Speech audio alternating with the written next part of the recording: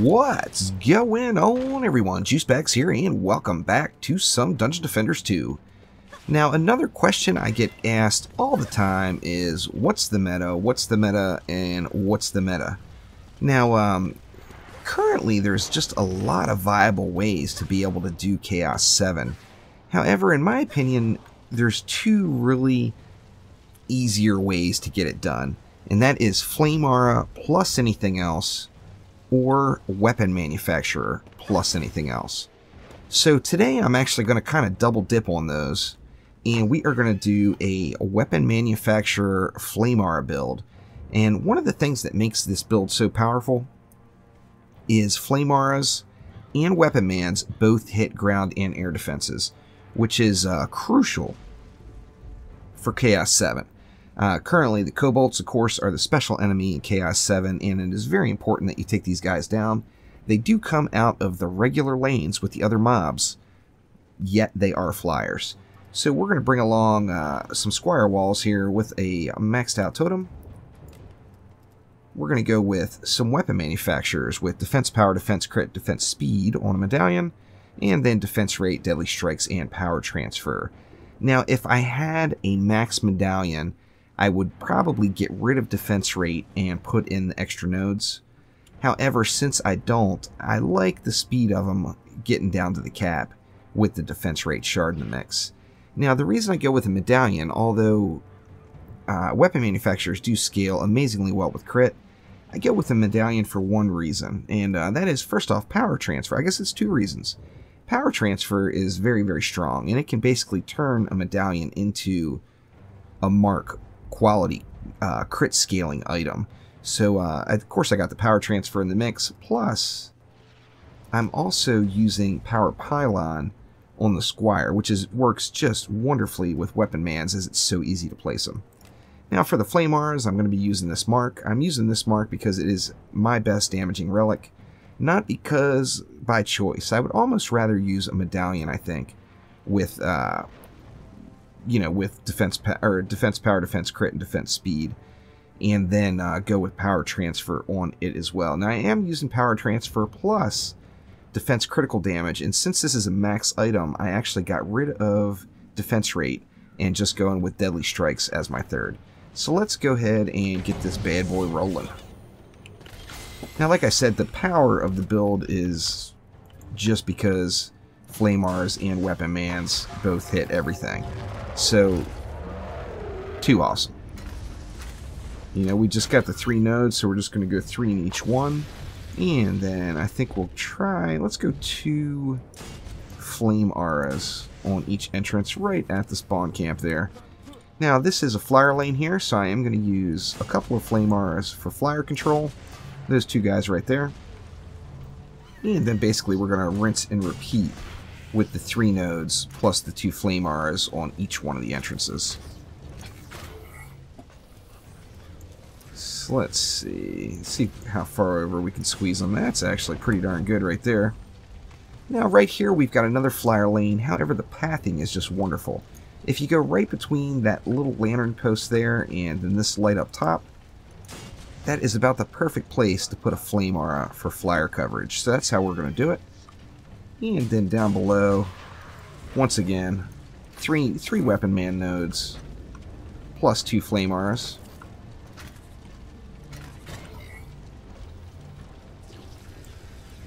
And we'll do the same thing. Try to do the old side-by-side on them there. How's the coverage there? Yeah, it's good enough on that wall.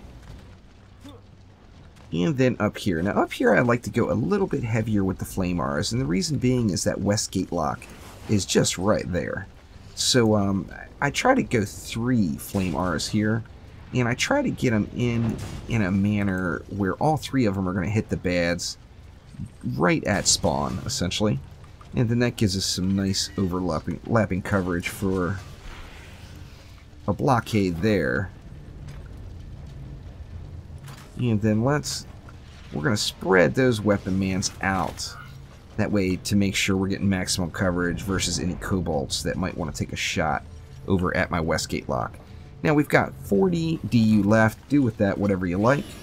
Let's do the old EV swapperoo there to take care of the bug and get this thing rolling. I usually don't find that I actually need that additional 40 DU. Now this is another build I was using right away in Chaos 7. Of course now I've got quite a bit better gear, but you can use this build with the lower end Chaos 7 or high end Chaos 6 gear, but you are going to have to watch your walls, make sure you're throwing some upgrades and repairs on them as necessary. And I probably should actually be defending this other side, as every now and then, even with this build, that Westgate lock objective will go down. And then of course you have to do some rebuilding at the break to cover that lower lane. Very nice. And I usually try not to stop this map for very long, as this is, in my opinion, this is the easiest of the Chaos 7 maps. You get 250 DU per lane, essentially. And that, you know, it makes it just a win. So I like to try to go ahead and just get this map rolling right away and kind of upgrade on the fly, particularly for the first 2 waves. You don't really have to add a whole lot of damage into the mix yourself.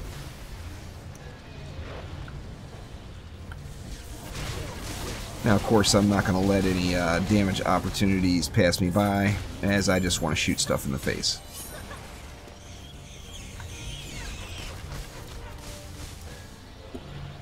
I definitely usually always go 2 ups into these flyer R's. This one here doesn't get wonderful coverage. They just dip into it right at the end. However, the placement still works. You can actually get away with not using that one at all and just using this one up top, to be honest with you. Let's go get this ogre chewed up here. There we go. Very nice. Didn't get a stomp off. Not that it matters. That's the other beauty of ours and Weapon Man's, is nothing's going to do him any damage. Well, that's just awesome. And I really didn't need that upgrade on that that flyer R there, but it's there. What you gonna do? I can't take it back now.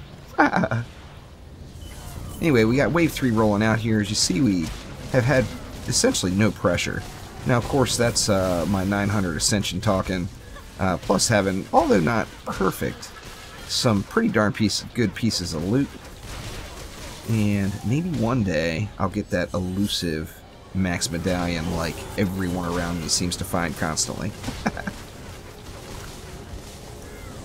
One day.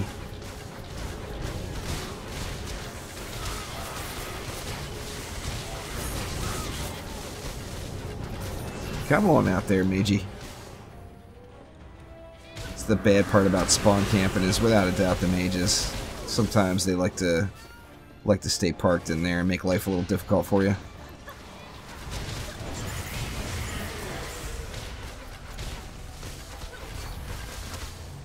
Definitely had to be careful around this side too, jumping around with those assassins with that objective there, as things can definitely get a little bit ugly sometimes.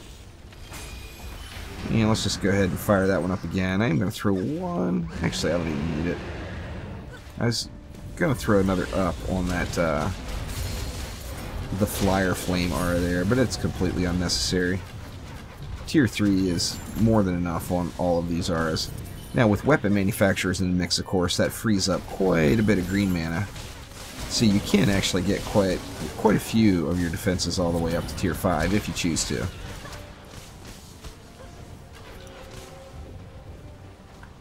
A little derpy derp on the jump there. Wouldn't be a Juice Bags video without it. Luckily, no cliffs to fall off of on this one. It's the only map I can do without jumping off the cliff. Alright, we got a siege roller coming up from the far side here.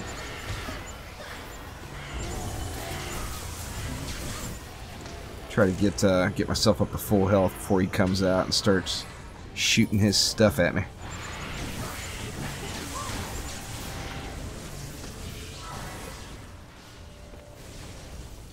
Alright, let's see what we can do to this guy here before he kills us.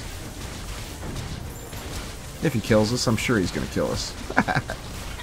I die to these guys almost every time, at least once, and then you come out and just steamroll them and it's no problem. Ooh. Close one there. Oh, he got me. That weapon man will have him dead before I res up. You know, the weapon manufacturers and the spike blockades do some acceptable damage to the rollers.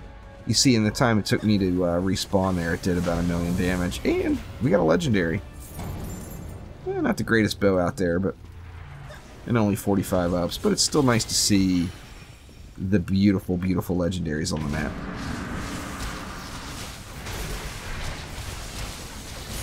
Come on, it's like Kellyanne, just die already. Now, I tell you, some of these bosses, you pop poisonous tips or sandstorm or whatever with these pure damage lazy builds, and oh my gosh, they just evaporate. It's just crazy. Only 124 bads left, so, you know, of course it's not over yet, but it's definitely looking like some face roll right here.